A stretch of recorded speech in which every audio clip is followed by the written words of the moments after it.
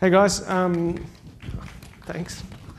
I'm going to talk about monitoring television stations. It's a project I've been working on for the last couple of years. I kind of do this for a living, so hopefully I can be professional about it. But yeah, we're just going to walk through how that all works and give you a tour of Icinga2 along the way. If you're familiar with that at all, this should be or not familiar with that at all, this should be a little bit of an introduction. So, firstly, I just want to walk through what a television station is and how it actually works, because it's all easy to watch TV, but there's a lot of magic that goes on behind the scenes.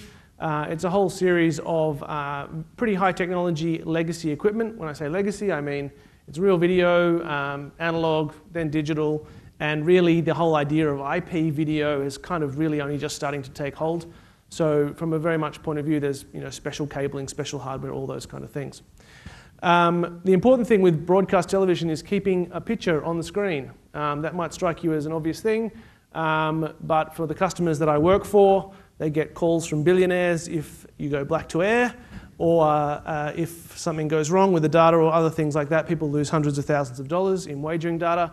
So black is bad. It's very different from a web page. You've got a web page, you can have a load balancer and you can balance things around, and if there's, people can click refresh and it all works. There's no refresh on a television screen. The signal just goes black and people just have to wait. So an outage is very real, very different kind of situation, despite the relatively technological kind of similarities behind the screens. So ultimately what that means is that you have a whole lot of stuff, computers and things, storage, equipment, very expensive, often very specialized, that generates a relatively small amount of signal. It comes down to a fiber signal on a fiber optic line, which is then rebroadcast to millions of people. And we are really worried about, in this talk, the part that generates that signal, the satellite infrastructure and all those kind of things we don't worry about too much today. So television station roughly works like this. You've got a camera, which is a high-end thing, converts to SDI, HD. SDI is a uncompressed video format. So think like HDMI, it's digital video on a piece of cable but not encrypted. A recorder will generally convert that to an MXF, and there'll be a station format that is the bandwidth and ratio, aspect ratio that the station requires. You may edit or enrich the MXF files. There's metadata that goes into encoding, oh, we just watched this studio, it's this camera, or this horse race, or this footy match, or whatever it might be, or this actual TV show that we're recording in a studio. Enrich the data, store it in a media asset management system, stored on a whole lot of storage. So we're talking about petabytes of storage in general at a minimum. It'll either get played out directly from the MAM or from the recorder, depending on what's happening, then broadcast out to lots of people or uploaded to the internet, and all those kind of things. So that's roughly a kind of super bird's eye view of how a TV station works. You can fit all of this in half a rack these days, but your average TV station might fit, well, the storage alone might be racks and racks worth of gear if it's petabytes. So, as I said, petabyte storage required. You need a staff of people to keep things going. Studio staff, video switching people, audio people to make sure levels are right. You're dealing with real world things like, I don't know, dogs hitting cameras or birds flying into microphones or all those kind of things. They typically have a very strong security segmentation, which is one of the appeals of Icinga. So a broadcast environment is very restricted. There's firewalls and air gaps and security passes and all those kind of things involved in keeping the broadcast stuff separate from corporate environments. Not a flat structure at all. The idea being is that it's important and needs to be available all the time. And it's littered with all sorts of industry-specific vendors and terms. The vendors are important as well. They all produce kind of proprietary hardware and software, some with very old practices, some with new practices, and it's all a bit of a mess, all pushing a particular sort of idea or solving a particular problem. So, as an example, this is a router, a video router. They're an A-B pair. There's two pairs there, and there's some cable porn to go with it. And that actually is half of it. And as an example, and this lets you switch the SDI video from any input and output to the station. So when they say, if you talk to a TV person and say, can I see your router? This is what they'll show you. It won't be anything from Cisco or anything else like that. This is a master control room. This is largely what monitoring looks like in a television station today. You have people that sit here 24/7. They work around in shifts. All of the screens display all the inputs and outputs, and it's their job using the control software in front of them to determine, which camera is going to be on the screen, which studio's on air, whether it's the A or the B feed, and all those kind of things. So there's very much a human interactive element inside the machine. I don't believe any studio has automated their master control room yet. There are automated studios, but they still always have a staff member present. It's just not worth not having a person involved at that sort of thing. Okay, so again, back to redundancy. Everything, like I said, has an A-B failover. What that means is that all the way up to the point that you send to the satellite, and even past there to some extent, you always have 2 copies of all the data. All of those streams, all the files, all the servers, everything is already redundant, and because of its importance that I covered before. Television stations are going through a digital revolution, like lots of places. This first is the output of Fox Sports. Those S&MP values are the dB on a fibre optic cable that goes from Fox Sports to Foxtel.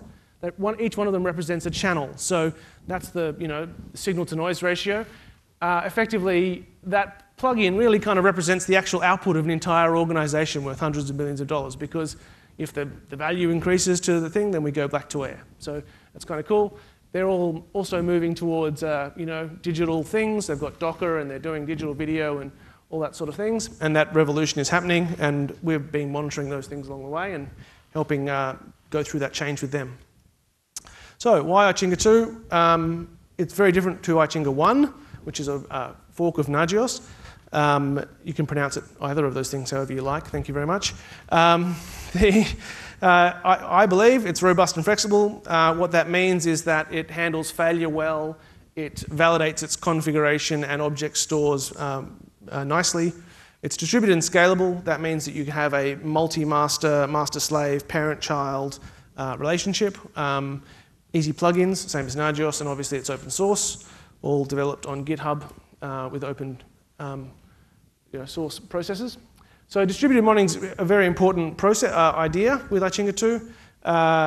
Effectively what that means is that you have a API on the daemon that is HTTPS port 5665. You've got a certificate authority on the machine, and then you can delegate checks, configuration, and even share check execution between multiple instances on the same certificate authority. That's very important if you want to achieve scale. The largest installation of Icinga 2, I believe, is running at somewhere near 400,000 hosts, which is ginormous. And obviously, I think that's for a train station or a Deutsche Bahn, perhaps. And it's also running on this International Space Station, which is kind of cool. Monitors astronauts. And I'll wander through some of that things. The other reason to pick it is that configuration syntax is all new and different. I don't know if anyone's familiar here with, everyone familiar with Nagios syntax, that kind of thing, cool. So we've got apply rules instead. There's obviously lots of other differences. It's not, you can't just cut and paste the config. These are some complicated roles, which I think even Matt wrote, actually. They're not actually used at these TV stations, but just to give you an example, you can assign variables to hosts in your configuration. You have a host and a service, and the service definition can mix and match those host variables and use logic to build a complicated pattern match of, if this machine has the role IMAP and it's a mailbox for a Zimbra thing, but it's not some other thing. Matt can explain it. You can go through there. Thanks, Matt. So this is the actual architecture, back onto how it works at Sky Racing. There's a master instance, which has the database and the web pages and dashboards associated with it, connects out to Opsgenie over the internet, and then there are other nodes which checks get delegated to. So the important thing is there's a firewall between the corporate environment where the master runs and the broadcast environment.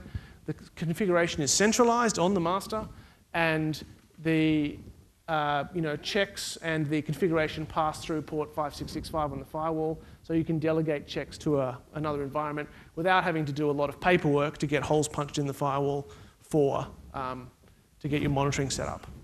Because there's a whole lot of very restricted and often particularly insecure hardware and software running in the broadcast environment. So we need to have a sensible way of dealing with that.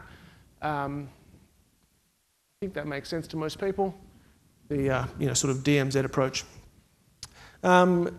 Once you've decided to monitor lots of things, you need a way of expressing it to real people. These real people, whose job it is to actually make these systems work. This is a screenshot of a Nagvis dashboard from Fox Sports.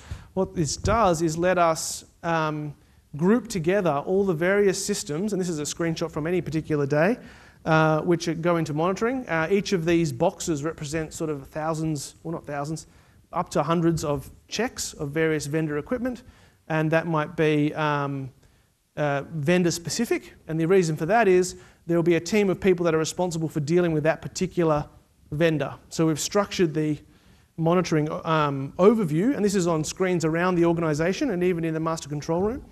And they can very quickly go, oh, there's a problem with that particular stack, I'll call this guy, or there's a problem with this other one, I'll call that guy. And I'm not going to walk through all the details, but if the internet goes down, then the core connectivity and the network goes red, and they call the network guy, and so on and so forth. It's an important idea that communicating your outages on an aggregate level so that other teams in the business can see what's happening, and then being able to drill down, and these are all clickable, and you can drill down and get more detail as required is important. One of the things that I find reduces the time of outages is a quick way of diagnosing what area of it's wrong. Is the internet down? Why is that? Pick and choose the various and narrow it down quite quickly.